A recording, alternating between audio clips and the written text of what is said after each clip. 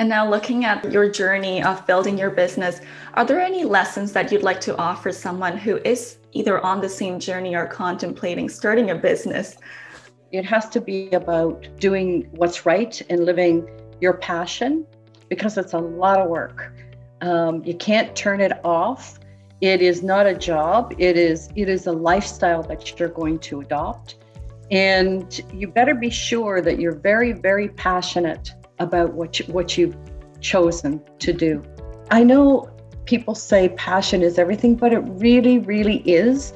You don't feel like you're at work when you're living what you believe. You're getting up every day, and you don't ever have to remember what you said to somebody, because as long as you're speaking the truth, it is part of your character, and it's consistent, your messaging. So being honest and being ethical. You must be ethical in everything that you do, no matter what you decide to do as an entrepreneur.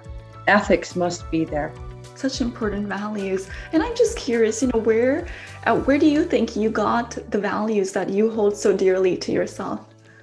I honestly think I got my values from, well, 1, from reading, 2, from religion, and 3, from learning who I didn't want to be. I met and have been exposed to numerous people in my lifetime. Even as a child, I knew who I didn't want to be, and I wasn't going to let myself go there. And did you ever want to give up at any time through your journey?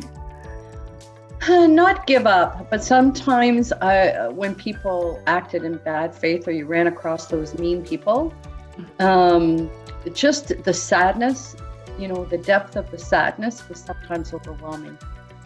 And you've said, the dedication to your company's mission, and as an entrepreneur, it's a 24/7 endeavor that you take on, and it affects your family life. It comes at a huge cost. So what are some of those lessons that you've taken away, and what advice might you have for young parents or others with caregiving responsibilities? Operating an organization that carries significant risk for your family is a lifestyle. So you have to figure out how to incorporate your family into the lifestyle that you've chosen. And so my husband and I, we never went on vacation for years and years and years. Every time we had spare time, our time was with our children. We didn't go out and socialize and go to events and all of that took us away from our children. And so I think it's very, very important to have a stable home life as much as you possibly can, and not be afraid to bring your children to work with you when you have to. And I do a funny story. I had been waiting forever for the most important meeting of my life, and most entrepreneurs could tell you that those meetings take a long time to get. And the night before that meeting, my son got croup. And of course, coming from a traditional family, my husband could never take a day off work to help with the children. It had to be me. But knowing that I had this extremely important meeting, I had to call my own company. And they sent a nurse over to the house to help take care of my son so that I could go. My son found the humor in it all and still tells that story to this day. The other thing I did to be able to live and understand is we fostered a young girl who had a genetic problem. And so we brought her into our lives. We didn't have her there 24/7. She would come for respite.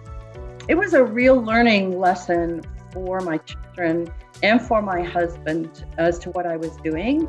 And so we provided respite for her until she was adopted, but a significant lesson for the entire family. Wow. In a traditional Italian family, it's the woman who takes on the caregiving responsibilities. So how did you manage that while building your company and having little kids? It's interesting. People ask me that all the time. And I just have to say to people, I didn't think about it. I just knew that this is what I had to do.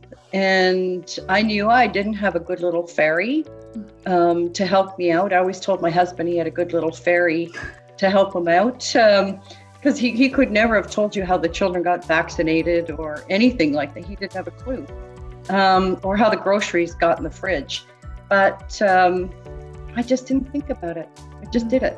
If you think too much, you'll feel sorry for yourself.